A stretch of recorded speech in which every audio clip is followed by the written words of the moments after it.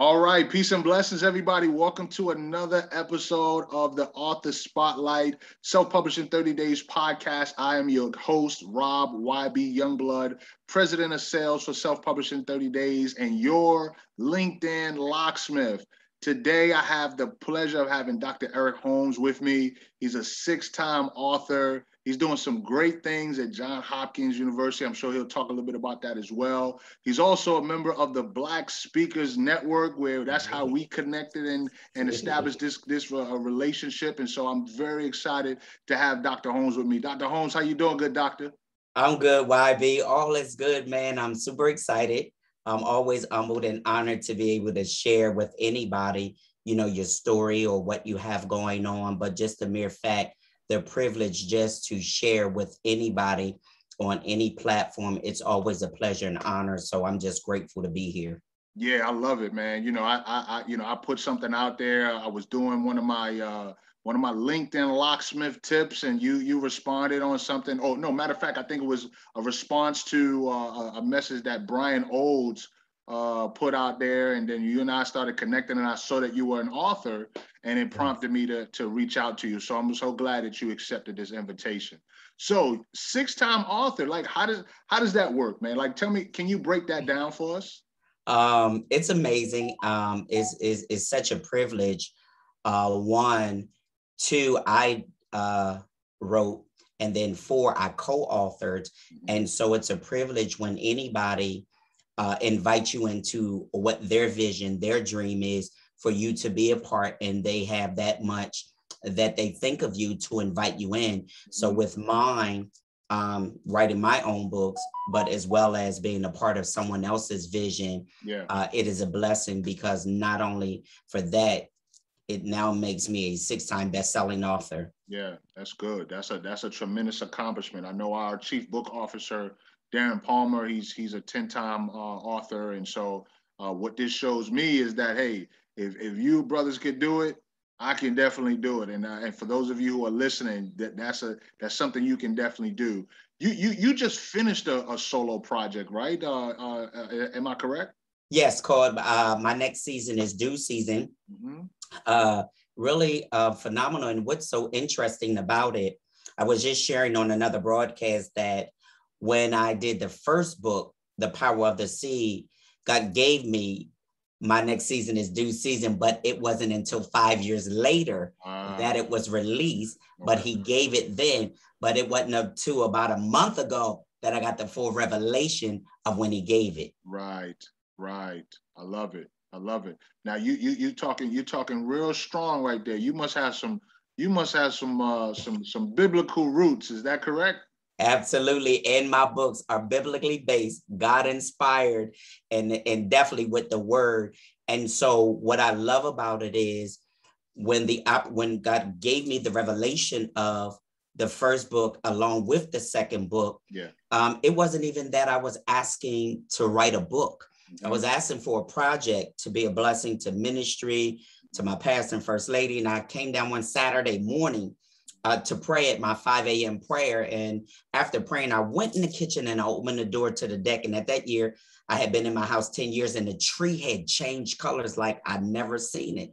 Right. And all I could hear him say was, "Your season just changed. Your season just changed," which he was giving me. My next season is due season. But yet he gave me the power of the seed. He said, put it in the book, The Power of the Seed. And right then I turned around, grabbed a piece of paper, and began to draw the tree. And so immediately, like 5:45, I sent it to one of my buddies who's a graphic designer who owns a graphic company. And he probably said, "Lord, what is my big brother, Dr. E, sending me at 5:45 on a Saturday morning?" But you could have missed that moment. You could have missed that door of opportunity, and that moment that God gave, that whole door of opportunity to get what now is a bestseller. And now what was manifested. And so I immediately began to work.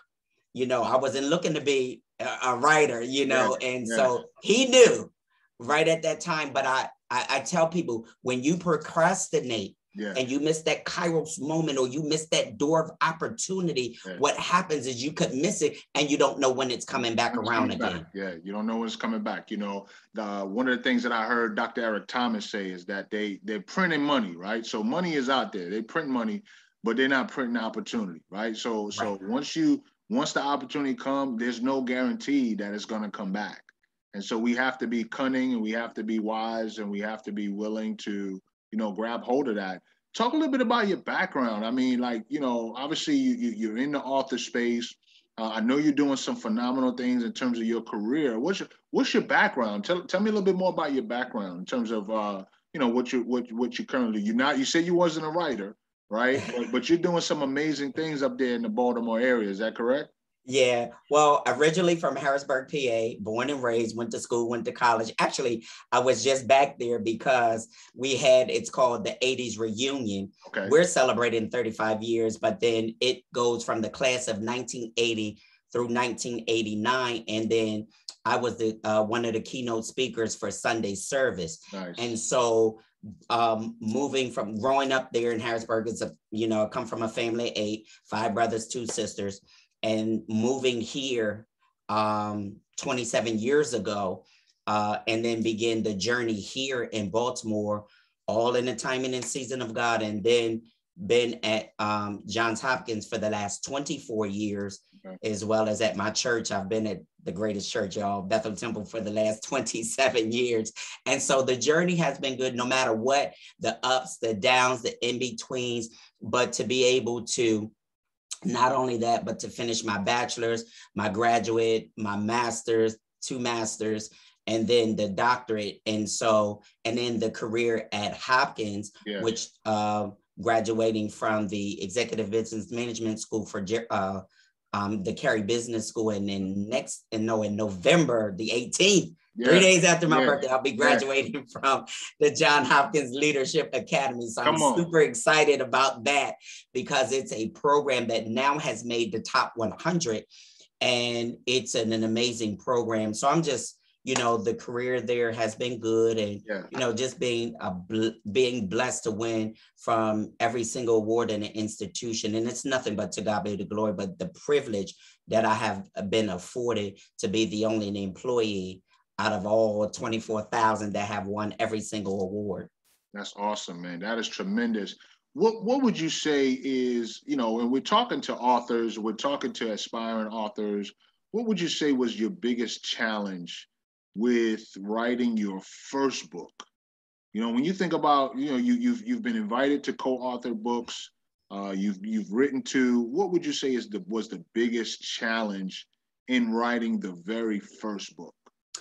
It wasn't so much with the first one, because it really flowed. But when right before I released it, the challenge came. My mother transitioned. I talked to her on a Sunday. I was at work, my part-time job at the ER for Bayview, talking, laughing. Tuesday, I get a call. And so right before I was get the release of the book, my mom transitioned. But the thing about it is I could hear her saying, quitting is not an option. You got to keep going. And so that right there was enabling me to release it, dedicated, of course, all my books to her in her honor. But that kept me going. And so it wasn't a challenge until it got to the end, because the book really was phenomenal in the flowing, even for the second book. But then there was a challenge where we had a delay because my aunt, who does all my editing, my corrections, her husband transitioned unexpected.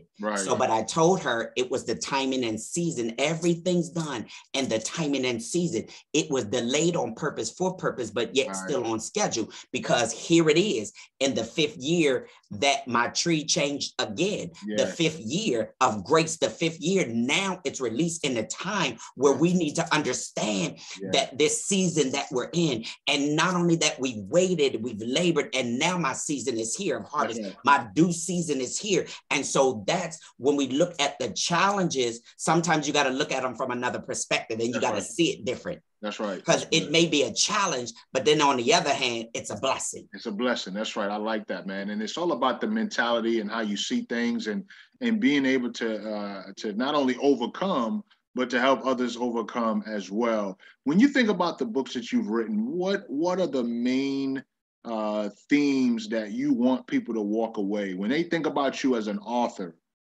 What do you want people to think about in terms of the themes that you highlight, you specialize in terms of talking about in your works?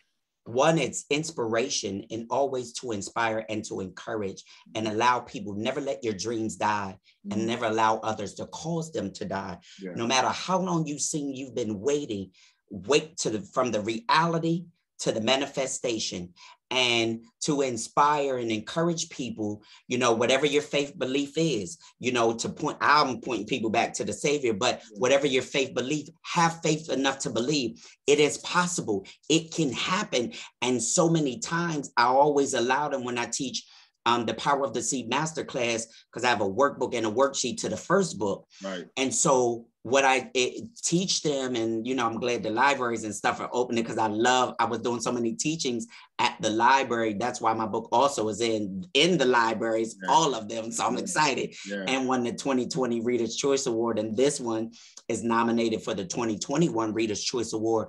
But in all of that those things are possible, but you've got to put in the work, do the research, and never give up. Quitting is not an option. And you always got to see things from another perspective. And you got to see the positive, even when it looks like a negative experience. I love it. I love it. That energy that listen, what you all are hearing, what you're seeing, that passion that comes from a deep place, y'all.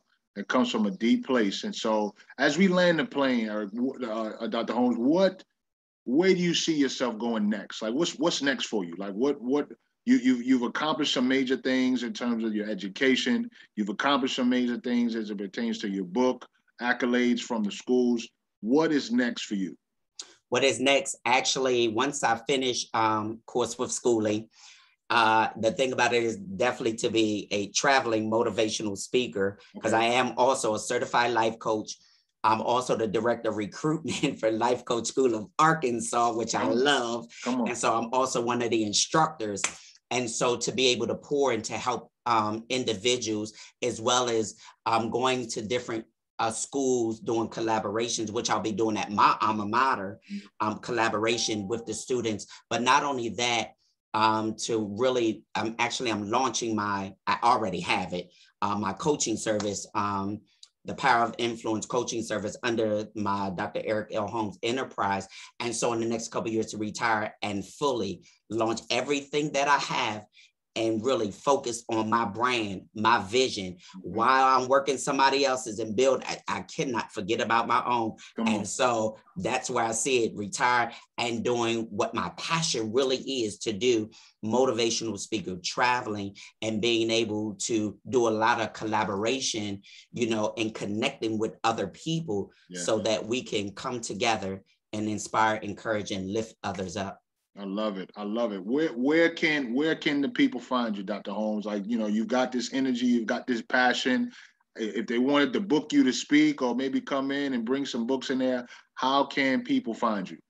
I am on all of social media, Twitter, Dr. E, just type in Dr. E or Eric Holmes, Facebook, Eric Holmes, IG, Instagram, Dr._E_Holmes_, and of course on LinkedIn, which people, I don't know why they sleep on LinkedIn, but it is the most professional site to connect with people.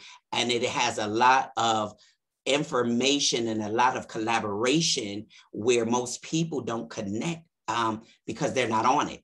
But I'm all on the social media, or if you just look me up on Amazon or go to the libraries, my books are there and my bio and information's in there, or just, reach out to me. That's awesome. We've had a phenomenal conversation with Dr. Eric Holmes, a 6-time best-selling author, just a world changer and inspirator. Listen, definitely follow through, pick up his works, and listen, when you reach out to him, let him know that you heard him here at the Author Spotlight Self-Publishing 30 Days podcast with your host, Rob YB Youngblood, President of Sales. I look forward to continuing to inspire you, but remember, be encouraged, be blessed, but most of all, continue to share the faith. And the way that you do that is by walking in your gift, because your gift will make room for you. We'll see you next week.